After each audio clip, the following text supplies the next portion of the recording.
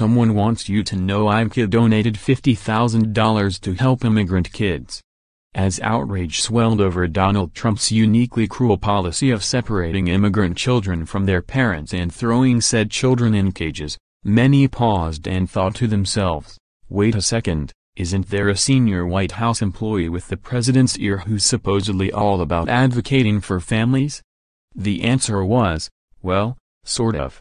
Lately, sentient nude pump Ivanka Trump has had her hands full posting tone-deaf photos on Instagram and making up Chinese proverbs on Twitter, which doesn't leave a lot of time for speaking out against unimaginable cruelty. Behind the scenes, the first daughter-turned-senior advisor apparently mentioned something to the president about the whole thing, something along the lines of, "Daddy, what are we doing about this?"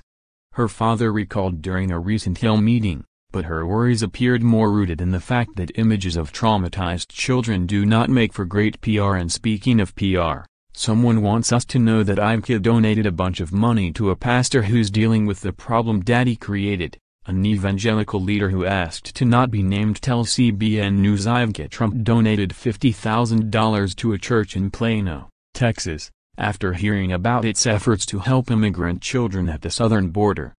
The source says President Trump's daughter learned about Prestonwood Baptist Church and its outreach on Twitter.